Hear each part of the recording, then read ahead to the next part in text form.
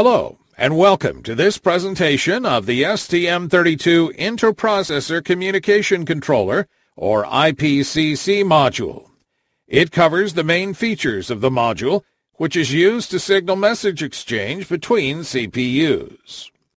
The Inter-Processor Communication Controller module integrated inside STM32 products provides interrupt signaling, allowing microcontrollers to exchange messages in a non-blocking way. This module allows for simplex communication, where a dedicated channel is used to send a message from processor A to processor B. It also allows for half-duplex or message response communication using a single shared channel to communicate between processor A and processor B. Applications benefit from non-blocking interrupt-based message exchanges and channel flow control. The Inter-Processor Communication Controller is able to wake up a CPU from C-Sleep, C-Stop, and C-Standby modes. The channel data location is not part of the Inter-Processor Communication Controller and is stored in shared memory. The Inter-Processor Communication Controller is an AHB slave module. It consists of an AHB interface containing the registers and an interrupt management part.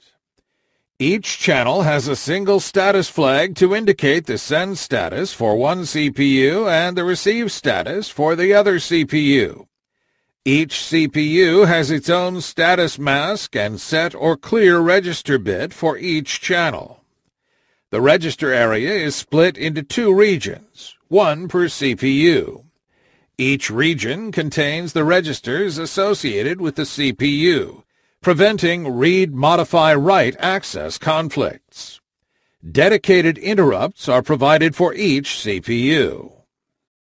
A channel is associated with a direction from a sending CPU to a receiving CPU. The sending CPU can signal a channel to be occupied by setting the channel status to occupied using its set channel N register bit, or CHNS.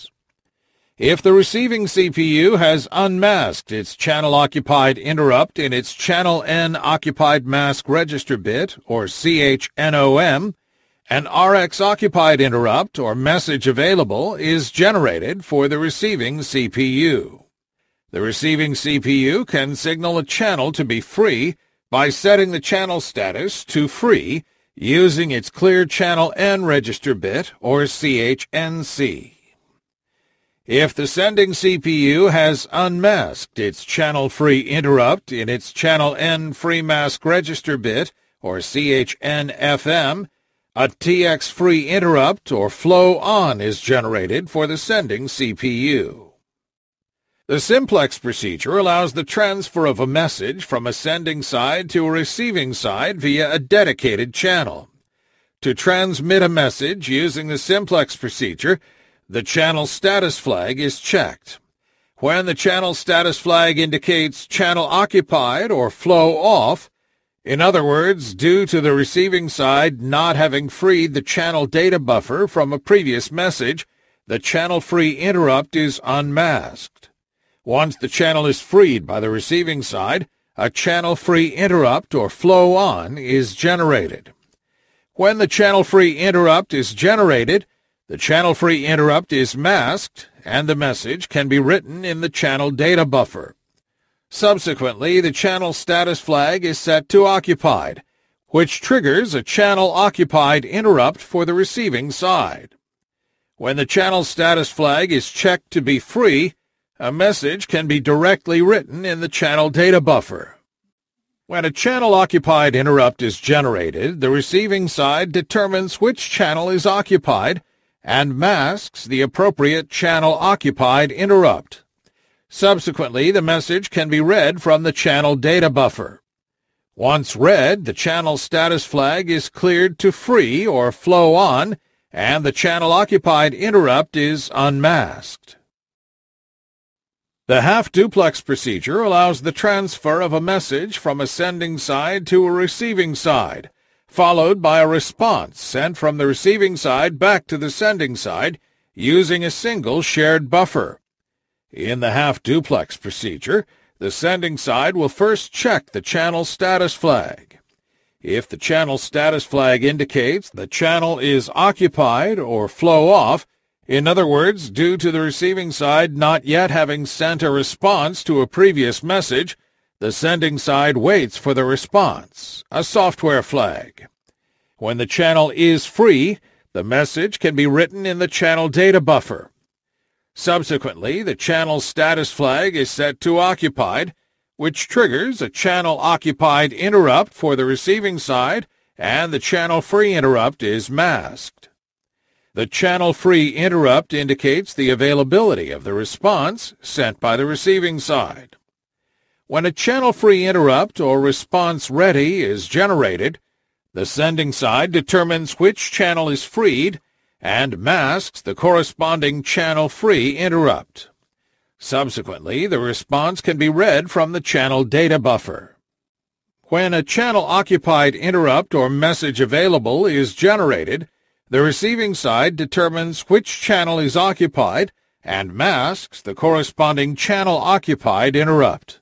Subsequently, the message can be read from the channel data buffer.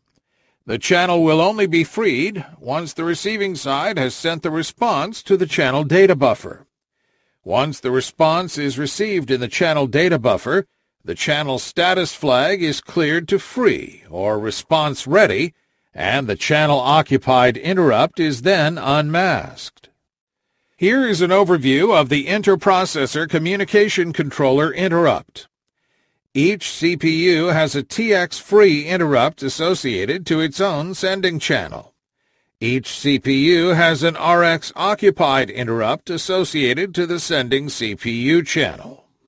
Here is an overview of the peripheral status at specific low-power configuration modes. The Inter-Processor Communication Controller is not able to change states in sleep and stop modes. In standby mode, the Inter-Processor Communication Controller content is lost. The Inter-Processor Communication Controller will be in run mode whenever a CPU is in run mode. The Inter-Processor Communication Controller is able to interrupt and wake up a CPU in C-run, C-sleep, and C-stop modes. Here is a list of peripherals related to the Inter-Processor Communication Controller module. Users should be familiar with all the relationships between these peripherals to correctly configure and use the Inter-Processor Communication Controller module.